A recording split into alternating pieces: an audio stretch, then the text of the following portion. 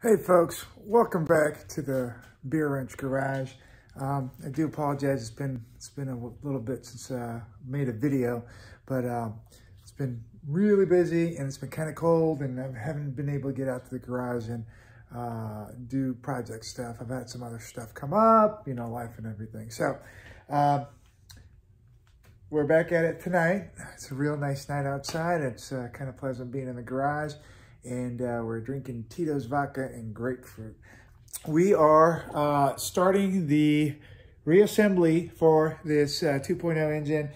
For those of you that might not know or don't know, don't care, haven't cared, we had an issue where this is a project car about a year ago now, 9 months ago, and had engine was blown. Rebuilt the engine and had low oil pressure issues. Long story short, I pulled it out, tore it down, and diagnosed it as a failed series of these guys. These are all Squirters. These ones are the new ones. I don't know if you can see them right there. These ones are the new ones. Obviously, Audi OEM oil squirters. But that was the issue. I had failed oil squirters that weren't squirting oil the way they should have been. So this block is ready to get assembled. What we're gonna have to do is start putting the oil squirters where they go, right here, in these little receptacles basically at the bottom of the cylinder. Once we have that in place, as you can see, got all our bearings and bolts and everything. Got mains, connecting rods, piston rings. I'm re-ringing these pistons, even though they're probably good, would be fine. I figured since I have them out, I'll go ahead and re-ring them. I just don't want to put this motor together and have to take it out again because for whatever reason, the rings didn't seat because I reused them. So, let's go ahead and get started with the doggone oil squirters. Like I said, set in the block, and they're torqued to 27 Newton meters, and I believe it's like a M8 or M10 triple square. I'm not messing with them, but because I'm pretty sure that they're good to go. But we'll just put them in here. And we'll torque them down. And then that'll allow us to lay in the bearings for the mains and lay the crank on there. I'm gonna lay these squirters in by hand and then I'll come back, tighten and torque them with the torque wrench. Again, the torque spec is 27 Newton meters. Okay. Oh, I guess I should have checked to see if there are damn M8 or M10s. Nope, they're M8s. So there you go.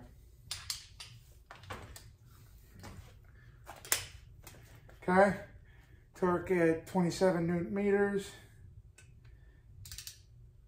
And listen to the click. There you go.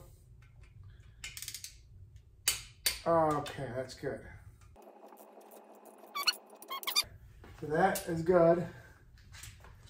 Now,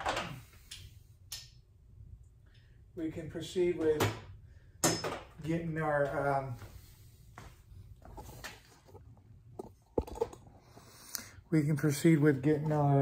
crank ready to install. So as you can see, this is where I got the oil squirters in. And so we're looking at the bottom of the engine, the bottom of the cylinder. They're torqued. So I really like the AMSOIL assembly lube. I've been doing a bunch of projects. I'm kind of using that up lately. But I got a little bit of Lucas oil as well. You can get that at any auto store. I got that from AutoZone. So before I lay in the bearings for the crank, I'm just gonna go ahead, Oh shit. Yeah, this should be dry. So good thing I remember. They shouldn't put anything in there, I don't believe, because that bearing isn't gonna have contact, or isn't gonna be turning in this groove. So good thing I just remembered not to put assembly oil. It's not necessary. I'm a big fan of the Kolbenschmidt brand.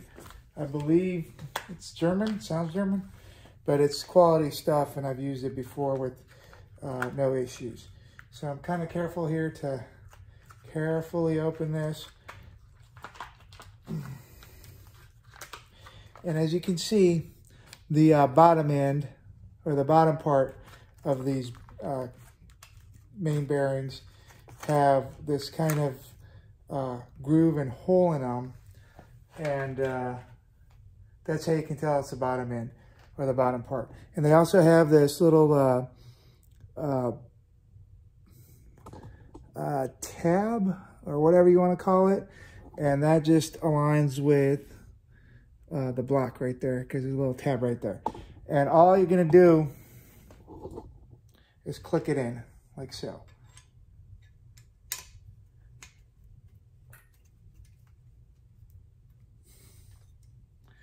You'll hear like a satisfying little click when it goes in, just like that.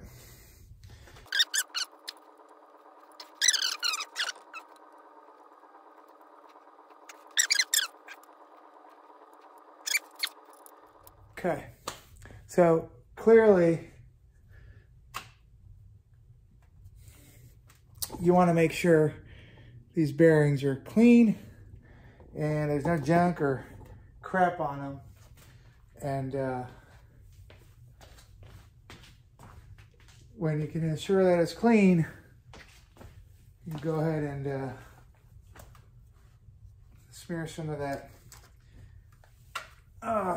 assembly oil on there now. Assembly lube. Again, the assembly lube will just kind of mix into the oil, and it won't hurt anything. So don't feel like you're gonna dilute your oil or something with too much assembly lube.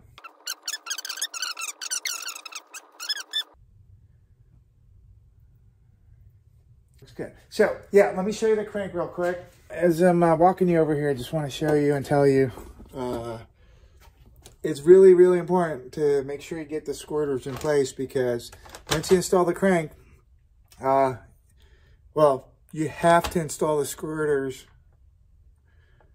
before you install the crank. If you install the crank, you can't install the squirters. You're going to have to take it all out again. So just keep that in mind and not forget them. So I got the crank polished, and it looks nice and in spec. So I'm going to go ahead and pull this out of the doggone covering. All right. So there you go. We're going to do a similar thing with the assembly lube.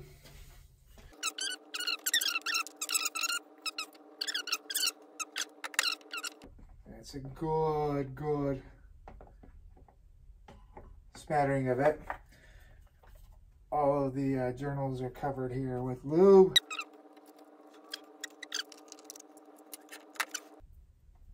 Cool. So I feel really good about how lubed up this is. Yeah, I know, that's what she said. And then we'll walk you back. All right, just to reiterate, our bearings are good. Double checking this. Yep. Okay, looks good. So we're gonna lay our crank in there, and we should be good. All right, here we go. So this thing is a little bit heavy, and you want to make sure you come in the right way and not bang around too much. Oh yeah, that feels good. All right, so we left off having put the crank in place with the new main bearings on the bottom. And if you can see right there, what I have on each of my main journals, I guess, is some plastic gauge. I'm pretty dumb, and I did not order new main bolts. So I can't move ahead with the assembly without new main bolts because they're TTY. But what I can do is I can check clearances with my old bolts because obviously we're not going to put the new bolts on there, torque them down, and then waste them because we got to pull the cap off to check clearances. So I'm going to use the old bolts, which have cap. I checked the clearances with plastic gauge. I took the little strip of plastic gauge and put them on each of the journals. So we'll put the caps on, and if you can see right here, oh, that's a bad angle. If you can see right here, I got the new bearings in the caps. And we'll just put them on, check clearances, and the plastic gauge will not affect anything. It'll like wash away in the oil. So those are new bearings, and obviously these mains go a certain way. You can look at here and see that there's a tang, and the tang has to line up with the bottom part of the bearing. So I'm just gonna pop it in there, use the bolts to kind of fasten in there. So I won't belabor this here. I just kind of show you, we'll speed it up here in a second. I'll put all these guys in place. Ooh, this one's... Basically, I'll finish this up, and then when I come back, we'll be able to torque them down and look at the plastic gauge. So I'll jump out for a second. All right, so getting ready to torque this down. And again, these are our old bolts. We're just measuring clearance here. So, got that in there. All right, so that should get us our appropriate crush on our plastic gauge. And then we'll go ahead and crack these open again.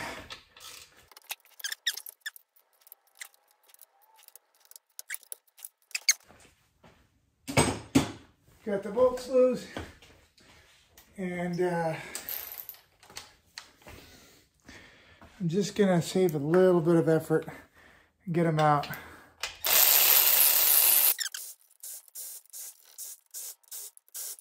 All right, that is that. Gotta work these main caps loose, and they like to get really, really tight. So kind of use the bolts and use your fingers. All right, so this is how the plastic gauge looks. We'll set this down here and then compare them in a minute.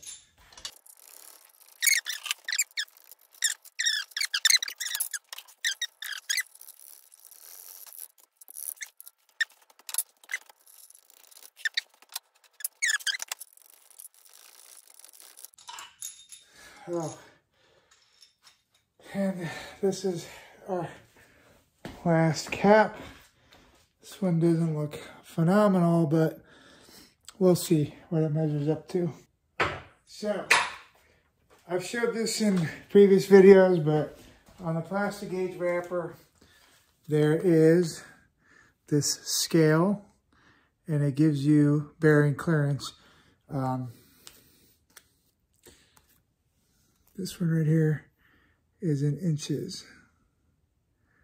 So what we'll do is we'll line this up with our plastic gauge, and it'll tell us approximately where we are. Okay, so for example, this guy right here is the #1 cap, and it lines up almost perfectly with that 2,000th of an inch, 0.002 spec, which is, I believe the Audi spec is 0.0015 to 0.002. So it's just slightly bigger than that. So somewhere under 0.002, which is fine, perfectly acceptable. I'm not going to show you every single one, but they all fall into that range. So for what it's worth, I did check clearances with plastic gauge, and this crank and these bearings are within spec. So I'm going to go ahead, because those are fresh bearings, and to pop those caps back on, and then when I get the bolts, I will torque them down, and then we'll continue on. All right, thank you guys.